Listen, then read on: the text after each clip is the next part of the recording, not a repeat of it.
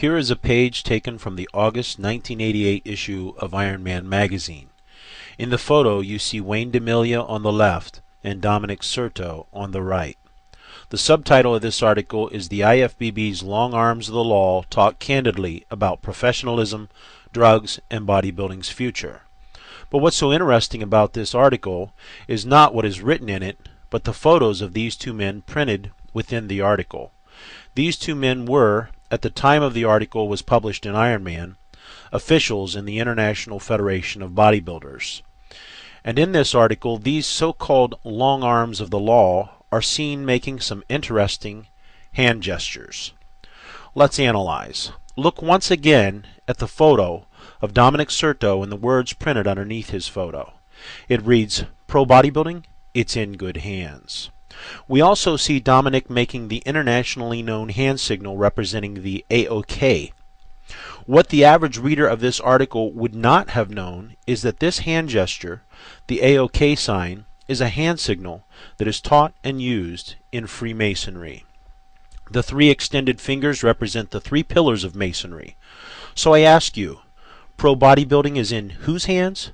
This gesture provides a clue. More clues can be found in this ad featuring Corey Everson, Miss Olympia. This ad appeared in the August 1986 issue of Muscle and Fitness. In the top right-hand corner of the ad, you see the words, "My Secret Revealed." The secret is not that Corey Everson developed her physique using the Weider products in the ad, but the secret is revealed underneath what the Weider products are displayed on, the three pillars.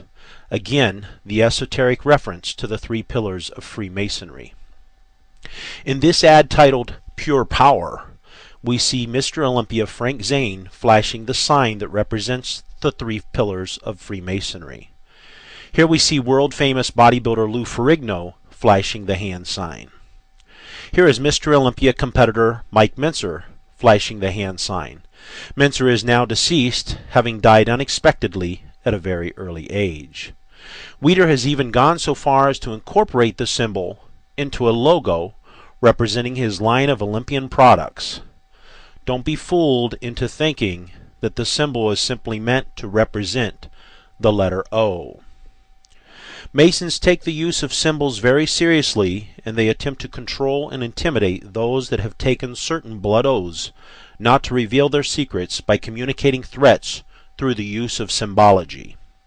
Getting back to those original gestures made by the so-called long arms of the IFBB law, we can now decode them. The officials, through fear and intimidation, are controlling the IFBB bodybuilders.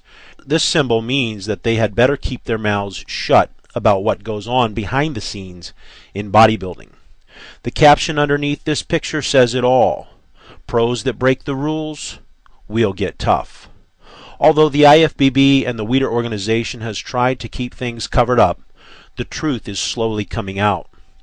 God's word tells us in Matthew 10:26, "Fear them not therefore, for there is nothing covered that shall not be revealed, and hid that shall not be known." For more revelations on the cult of bodybuilding, visit www.musclemissions.org.